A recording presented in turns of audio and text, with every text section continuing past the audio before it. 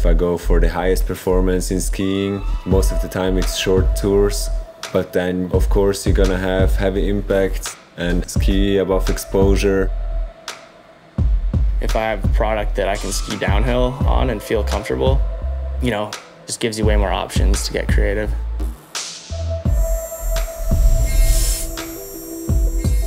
I need to be able to trust my bindings, and I know I'm going to be skiing big lines on them. It could be Alaska or Europe, and I know I'm going to be taking big falls, so being able to trust that system to hold me when it needs to is just super important.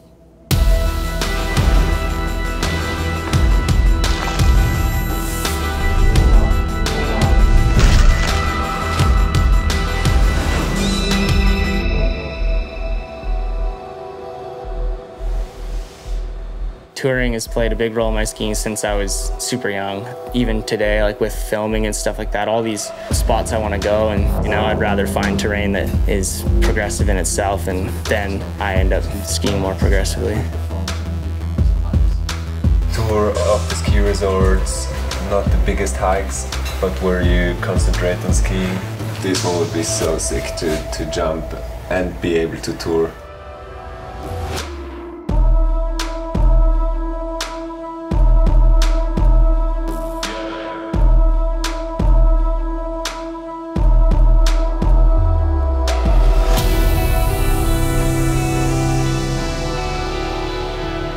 The Duke PT has all those same characteristics of the original, the strength and the reliability, but it's a much better touring option now. It's a full new concept.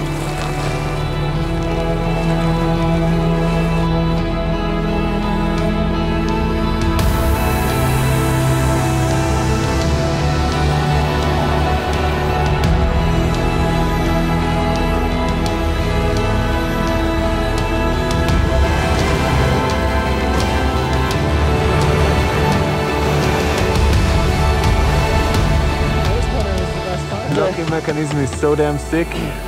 The whole binding itself seems super sick. Nice.